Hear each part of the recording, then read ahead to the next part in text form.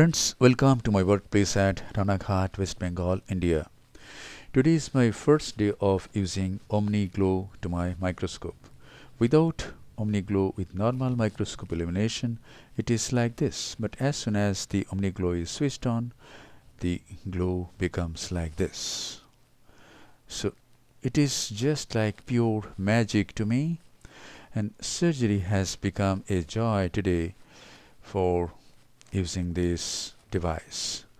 Omniglow is a stereocoaxial device invented by Dr. Jagdeep Kakadia, and I am very grateful to Sir Dr. Jagdeep Kakadia for coming all the way from Bhavnagar to my place yesterday, and the device got attached to my Topcon OMS 800 just yesterday, and you could see the difference, just normal illumination and with stereocoaxial illumination Omniglow.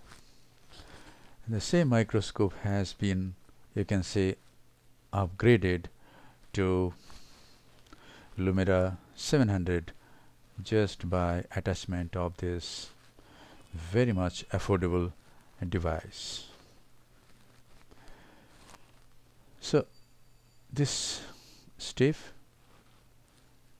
this capsular axis, it doesn't require staining of the anterior capsule when we use Omniglow, because we can see the axis being done so clearly.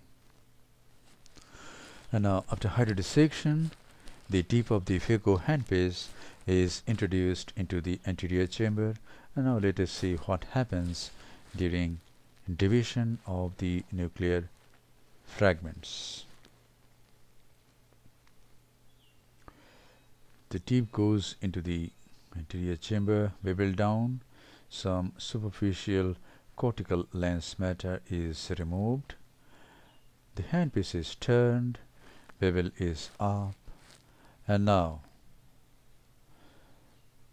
this is direct job.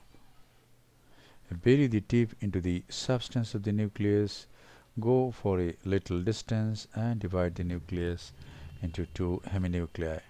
Now as soon as the nucleus has been divided, at this time red glow is less, but as soon as a piece is emulsified, we can see the red glow behind. Yes.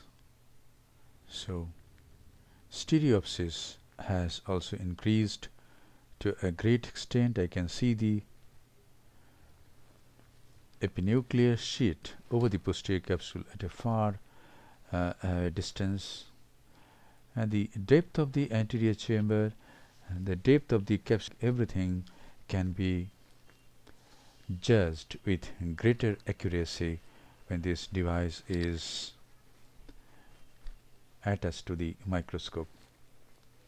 And now as soon as I inject visco, I can see the anterior part of the cortex going into the equator and again coming back over the posterior capsule.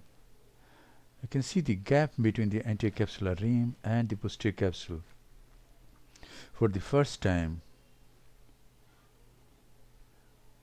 after so long, after doing surgery about 25 years. So the depth perception has increased to a great extent.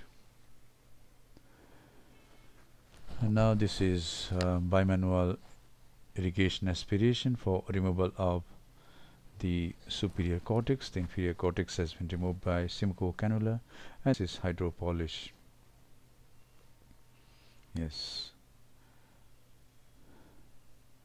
even a single lens fiber will be seen if it is attached to the posterior capsule with this device. So a very nice polishing, unless it is done a black line will appear somewhere where a lens fiber is still remaining. And this is a single piece monofocal intraocular lens, and this lens opens very abruptly. This is focus force. Friends, today is the first day of my using Omniglow, and it is beyond my expectation. I didn't expect that it will be so good. I am more than satisfied about it. I couldn't buy a Lumera eye because I could not afford it. But no regrets.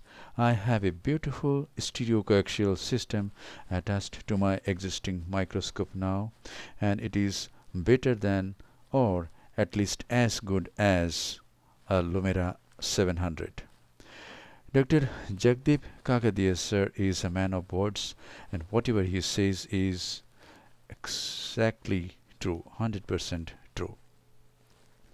So I hope this video will meet all the queries you have about Omniglow, about this beautiful stereocoaxial system that can be attached to any microscope. Thank you very much for your attention. Hope this video will inspire you to know more about the device.